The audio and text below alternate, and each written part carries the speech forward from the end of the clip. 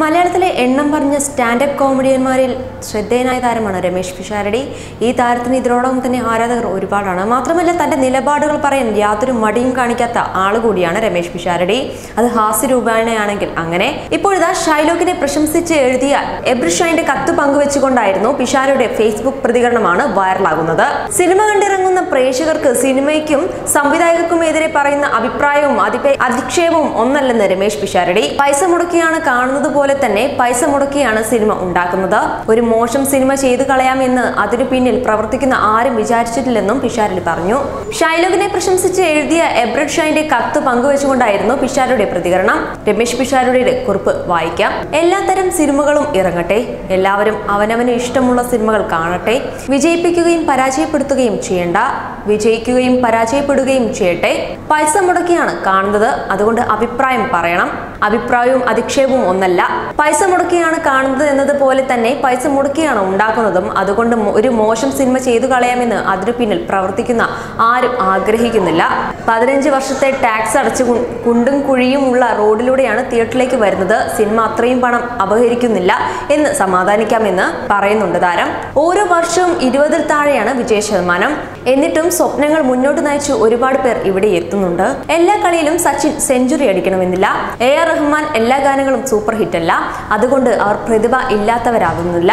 ഉത്സവ പറമ്പുകളിൽ 200 രൂപയ്ക്ക് മിമിക്രി അവതരിപ്പിക്കാൻ പോയത് മുതൽ കഴിഞ്ഞ സിനിമ സംവിധാനം ചെയ്ത വരെയുള്ള 20 വർഷത്തെ ജീവിതയാത്രയുടെ അധ്വാനവും ആഴവും മനസ്സിലാക്കിയ ഞാൻ, സിദ്ദിഖ് സാറും അജയ് വാസ്തവും എല്ലാം സിനിമാ സ്നേഹികളുടെ ഭാഗത്തു നിന്നും നേരിടുന്ന അഭിപ്രായം എന്ന പേരിലുള്ള അധിക്ഷേപം കാണുമ്പോൾ ഒന്നും പറയാതെ വയ്യ.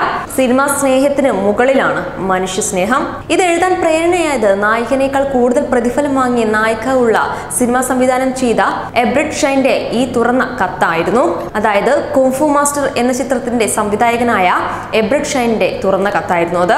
എബ്രിഷൈന്റെ ഈ തുറന്ന കത്താണ് പിഷാരടിയുടെ ഈ വാക്കുകൾക്ക് പിന്നിലുണ്ടായത്. അദ്ദേഹത്തിന്റെ കത്തിലേക്ക് പോകാം. മമ്മൂട്ടി ചിത്രം ഷൈലോക്കിനെയും സംവിധായകൻ അജയ് വാസ്തവിനെയും പ്രശംസിച്ച് എബ്രിഷൈൻ എത്തിയിരുന്നു. മാസ് സിനിമകൾ ഉണ്ടാക്കുക എന്നത് എളുപ്പമുള്ള കാര്യമല്ലെന്നും ആ ആരവം തീർത്തതിന് അഭിനന്ദനങ്ങളെന്നും എബ്രിഷൈൻ പറഞ്ഞിട്ടുണ്ട്. ഷൈലോക്കിന് ടിക്കറ്റ് കിട്ടാതെ തന്റെ കുംഫു മാസ്റ്റർ കാണാനും കുറച്ച് ആളുകൾ കയറിയെന്ന സന്തോഷവും പങ്കുവയ്ക്കുന്നുണ്ട്.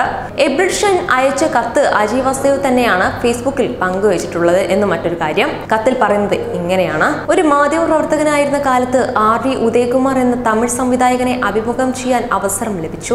സൂപ്പർ താരം കമലഹാസൻ, രജനികാന്ത് തുടങ്ങിയവരുടെ കൂടെ സിനിമ ചെയ്തിട്ടുള്ളയാളാണ് അദ്ദേഹം.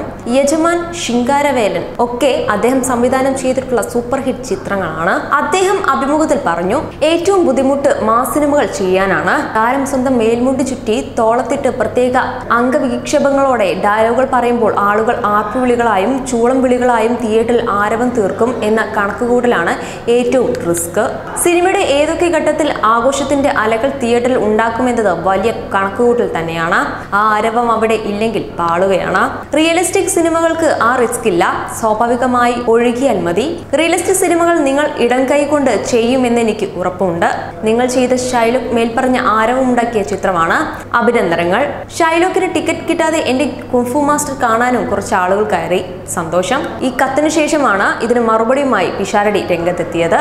You're watching me on metromatinee.com. On metromatinee.com. metromatinee.com. Subscribe for more videos. Subscribe for more videos. Subscribe here for more videos. Subscribe now. Thank you.